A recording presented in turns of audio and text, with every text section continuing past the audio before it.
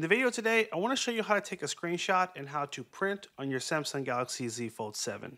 So first, let's go over how to take a screenshot or how to take a picture of your screen. There are a few different ways to do this, but the easiest way I like to do it is simply holding down on the power button and the volume down button for 1 second, just like this. Power, volume down, and you're going to press them at the same time. 1, 2, 3, hold and let it go. You'll see the screen flash just like that. You get this pop-up right at the bottom of the screen. Now I'm going to do it one more time. 1, 2, 3, hold and let it go.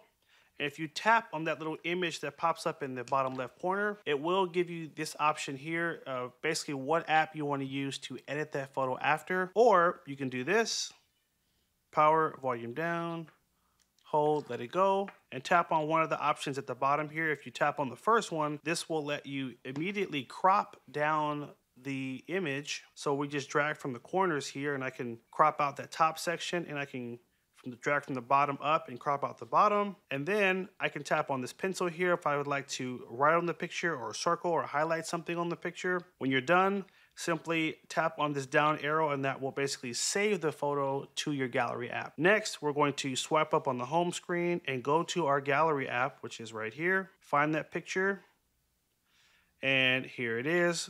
And it basically just saves it right into your photo gallery. Your phone will also create a folder for screenshots, which is now right here. And I can tap on that folder to see all the different screenshots that I've taken on the screen. Now, one cool thing as well that I've added to my phone is I have a screenshot button. So actually, I can take a screenshot whenever I want without having to hold those two buttons. All I have to do is tap on this button in the bottom left corner, and it'll automatically snap a picture of my screen. If you want to learn how to add that screenshot button to the bottom left corner of your phone, click on this link here to my tips and tricks video, and I show you in that video how to add this little shortcut right there. Okay, so now that we've taken the screenshot, next let's go over how do we print. Let's say I want to print this screenshot. How do I do it? Well, here's how we do it. So, and this will work for any picture, not just that one. This is for any picture on your phone. Basically tap on the picture, and in the upper right corner, tap on the 3 dots. And go down to print. Now guess what? You can't print without a printer, and you can't print without Wi-Fi. So those are 2 things you will need to make this work. So I do have Wi-Fi, and you'll notice my Wi-Fi is turned on. In the upper right corner, I have my Wi-Fi icon right here. If yours is not on, no problem. Just swipe down from the top of the screen, swipe down again, and you'll find your Wi-Fi button right here. And you can simply tap that to turn it on. If it's grayed out like this, that means your Wi-Fi is off. And if it's lit up in blue like this, or if it's lit up, that means your Wi-Fi is on. So that's the first step. The second step is you need a Wi-Fi printer. Now, I use the Epson XP4200, and I'll link it on screen right here. I'm a big fan of Epson printers because they're super easy to set up and they work really well with Samsung phones. So check out that link on screen if you want to look at what printer I'm using or a similar version of that printer. So you need to make sure your printer is turned on and make sure you've already set it up and it's on your Wi-Fi network. Next, we're going to tap on select a printer at the top of the screen here, and you'll see the printer will show up in this menu right here. Now, for whatever reason, if it doesn't show up, no problem, you might need to add it.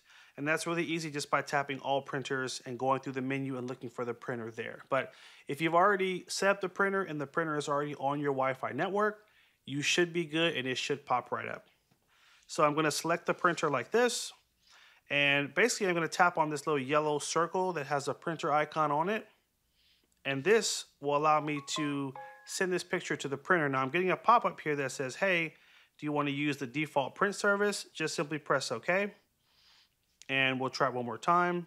3 dots, print, tap on the button there. And as you can hear, now that is being sent to the printer. So that's how easy it is to print a picture on your phone. Now, before you go, I'm gonna show you also how to print an email and how to print a website. Hey, one quick thing. You might have noticed that my Z Fold 7 stays nice and flat on this tabletop where normally this phone does not sit very well because of how big the camera bump is. Well, I have this really cool thing on the back. It's called the Armor Pop by a company called Binks. And this little guy comes in handy so well because without it, you'll notice the phone rocks a lot more. But when it's on there, it actually helps to stabilize the phone. It's also a stand, so you can actually make your phone stand up just like that. And it also works really well if the phone is open. You can have it up in different positions, and this makes it great for like watching videos.